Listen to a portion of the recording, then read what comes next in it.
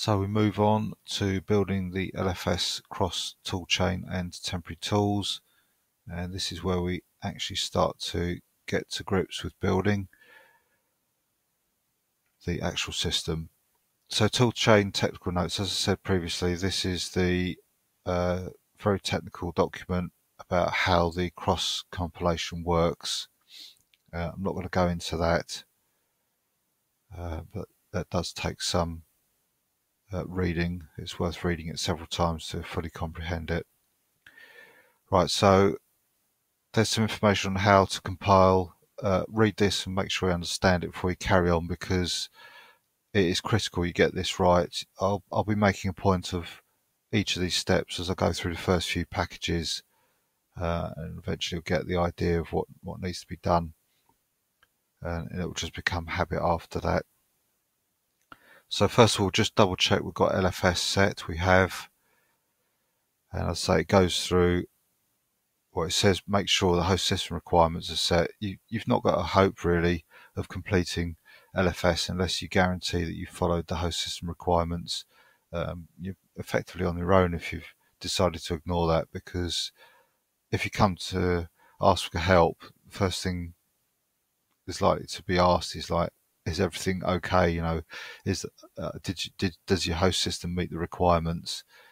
If they're not, you're going to be told to go and fix that, basically, I think.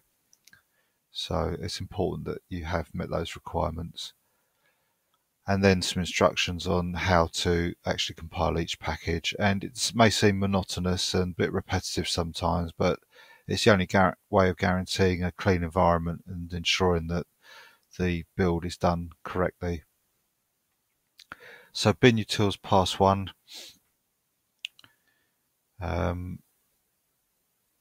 So let's change into LFS sources, and we extract bin utils because that's the first package we want to build. Change into it. Once we've changed into it, now we can start following the instructions.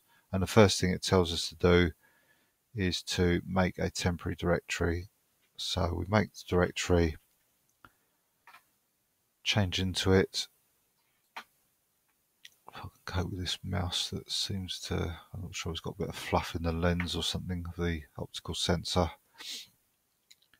And then it says to get the SBU to time the commands that are used to build bin utils. So let's do that. Time, open curly bracket, copy and paste this configure command. When you're copy and pasting, just double check that you've actually copied from the beginning and you've captured everything up to the end. It's sometimes quite easy to miss a single character, and it might go unnoticed until sometime later on in the compilation process.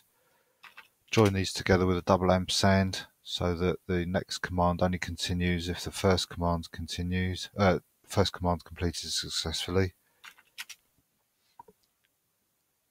And I think on this machine it would take a minute and a half, 2 minutes or so, as I remember from past builds. So we'll time that. So this is configuring the build at the moment, and then now it's building with the make command, and it should be running on 16 of the logical core. So I'll just get another tab up and run top, and yes, I can see it's, yeah, there you go, they're all running at 30% or so, so that proves that each core is being utilized, so that's all good. In fact, I'll stop that, there's no point in having that running. Okay, that's fit. All right, that's a lot quicker than I thought. So it's 37 seconds. So I know that an SBU for this system is 37 seconds.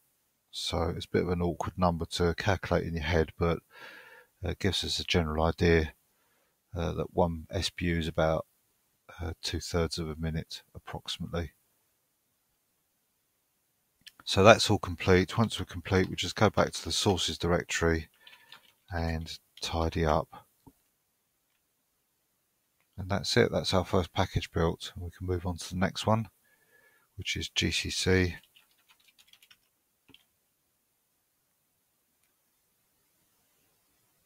So once again, I've extracted the package, I change into the package. Once I'm in the packages directory, I can start reading the instructions. And the first thing to do is to extract some other packages we've got and rename what's been created by extracting them.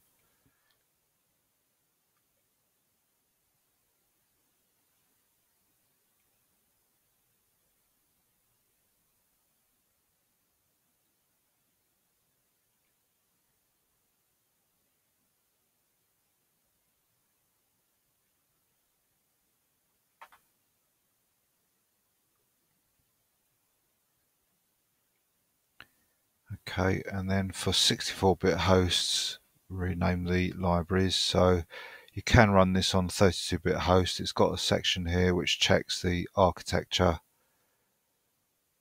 So it won't matter, it just won't do anything. But if you're unsure, you can put that in and it won't harm anything. It just knows what to do. So we make another temporary build directory and run this big configure command to start or set up the build.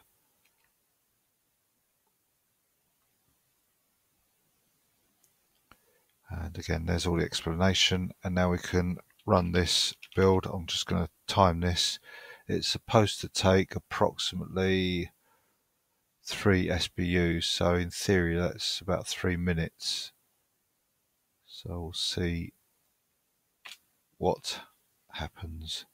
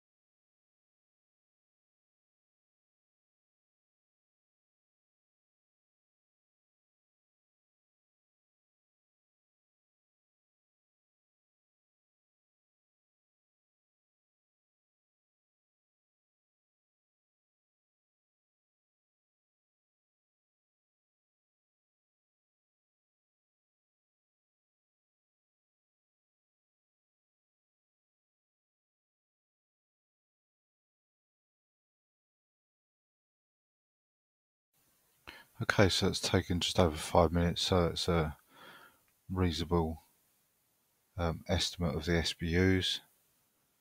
So now we just install GCC Pass 1.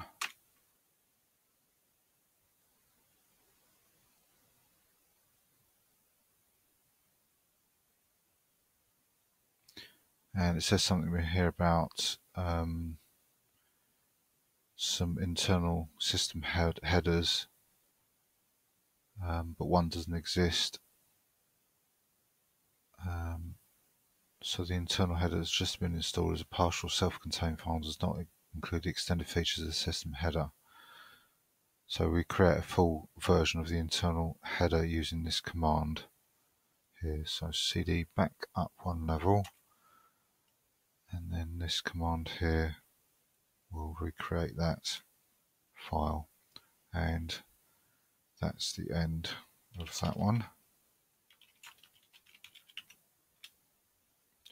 Move on to the Linux API headers.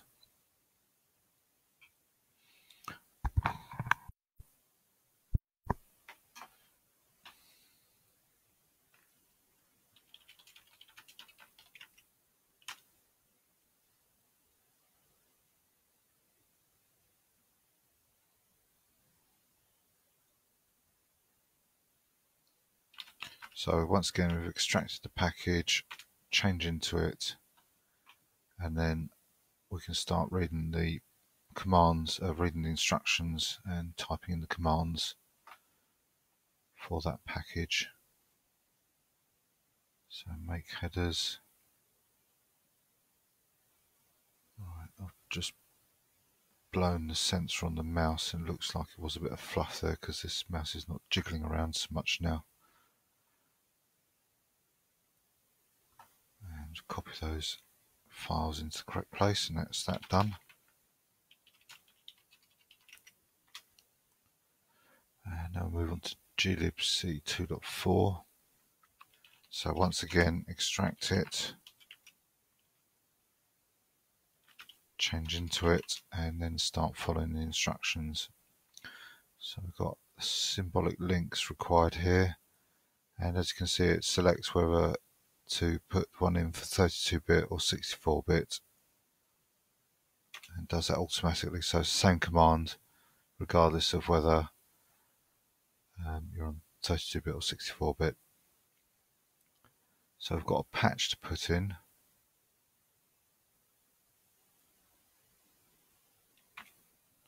That's done.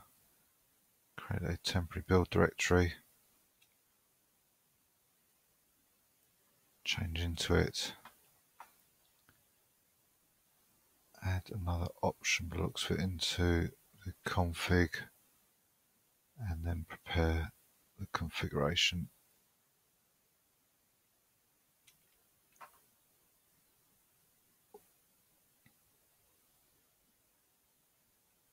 And build it. So let's see how long this one's estimated to take.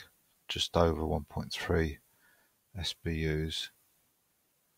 So it says there have been reports this package may fail when you run as a parallel make. It has happened to me, but many years ago, probably over 10 years ago. I've never seen it fail since then, but maybe it does still happen occasionally.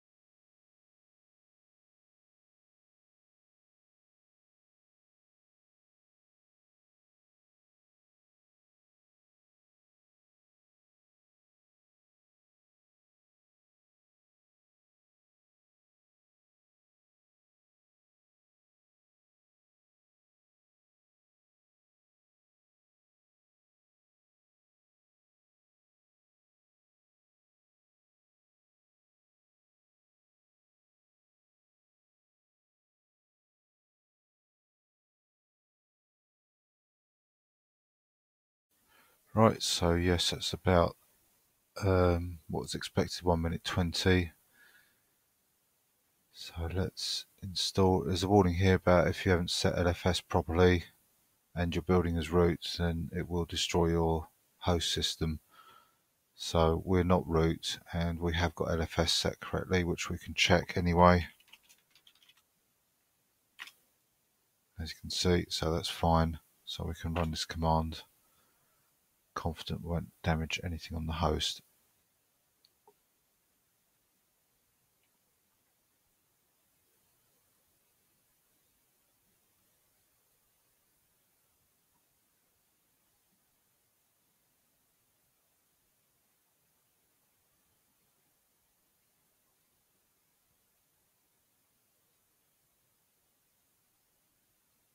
Okay, we've just got a fix to put in.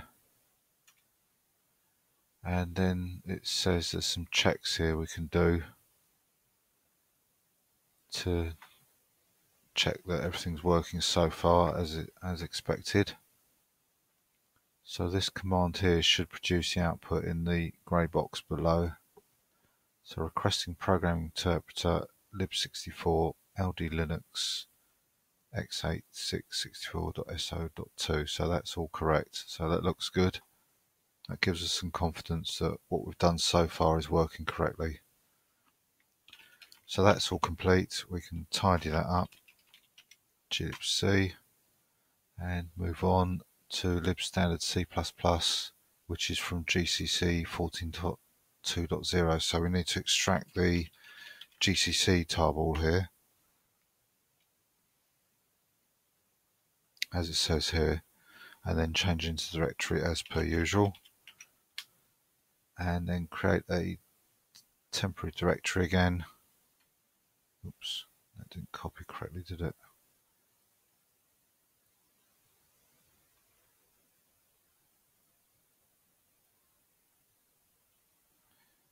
And prepare it for compilation.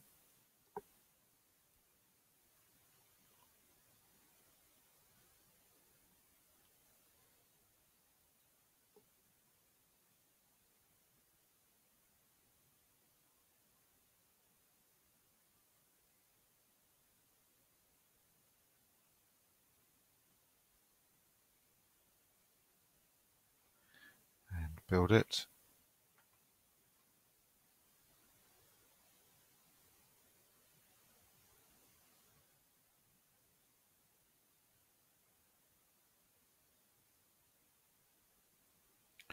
And install it.